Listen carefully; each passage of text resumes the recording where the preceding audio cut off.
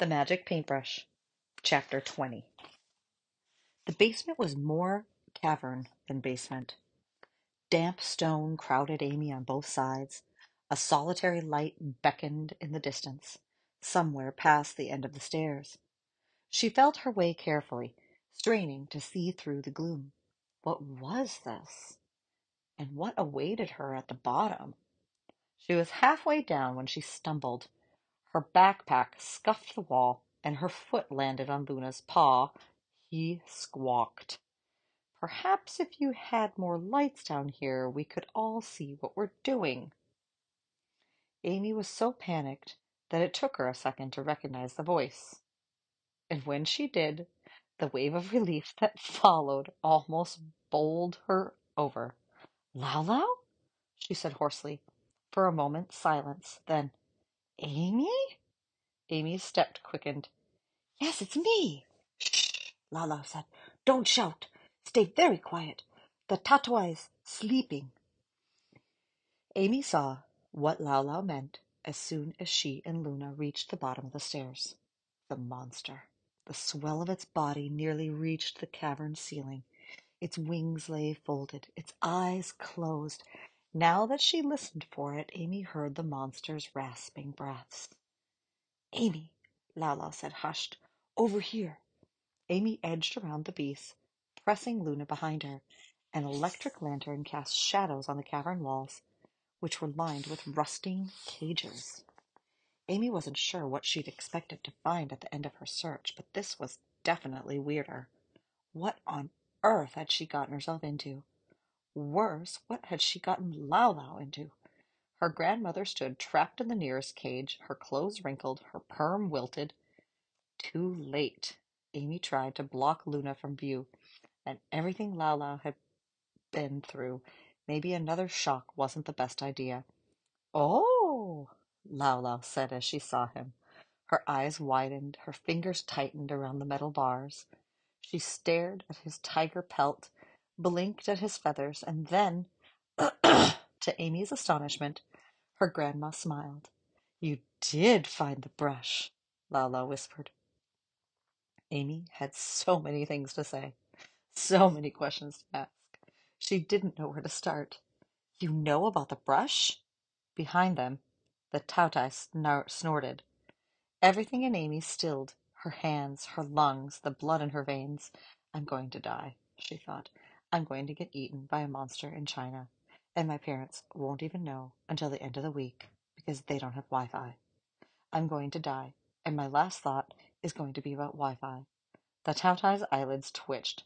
Its jaw worked, grinding enormous teeth against enormous teeth.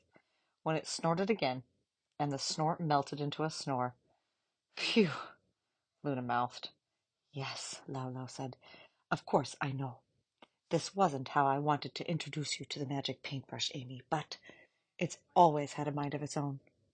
Amy was too busy choking down her surprise to reply. "And it looks like you didn't need an introduction." Lala tilted her head toward Luna, who waved at her. "You're a natural. Now get me free from this cage." Amy shook her head. "I'm not a natural. My paintings don't always work right. They don't usually work right." She tried to tell Lala about her many failures, but the old woman just said firmly, "I'm sure you can do it. You're a better artist than me. You do it." "Darling, that brush hasn't obeyed my hands in a long time." Everything Lao said filled Amy with more questions. And now wasn't the time for interrogation. They needed to get out of here before the Tautai finished napping. "Fine," Amy took a ragged breath. "I'll try. But don't be mad when I paint a skeleton key and it ends up exploding or something." Lao's eyes gentled. "Amy, why curse yourself before you've even started? The paintbrush draws in your imagination. It feeds on the fantastical. And how can you dream when you're terrified?" Letting go of terror wasn't like letting go of a rock. It was like scraping herself free from mud. Still, Amy tried. She closed her eyes and ignored the Tautai's mucusy breaths, ignored the gloomy cavern with its suffocating walls. ignored her own harsh voices, waiting to pounce. What could burn through metal bars? What could free Lao Lao? An idea unfurled, tender as a pea shoot. She snorted. Don't be ridiculous, Amy. Just as quickly, she wrestled the voice silent. She let her idea bloom until it filled her mind, messy, gorgeous. Then she took her vision and spilled it onto paper. Lao Lao chuckled when she recognized it. By then, Amy was nearly done. She filled in his eyes last, dabbing in the red irises, giving each a flick of white. Then she leaned back and watched the howdah emerge from her sketchbook. He didn't bound free like Luna. He didn't slide out like the Skylance, or tumble like most of her failed paintings. The hodo's nose came first, twitching in the air. Next came his wide, slobbering jaws, but instead of spit, they leaked magma. His paws were twice the size of Luna's, with great, thick pads and yellowed claws. He landed on the cavern floor in a low crouch.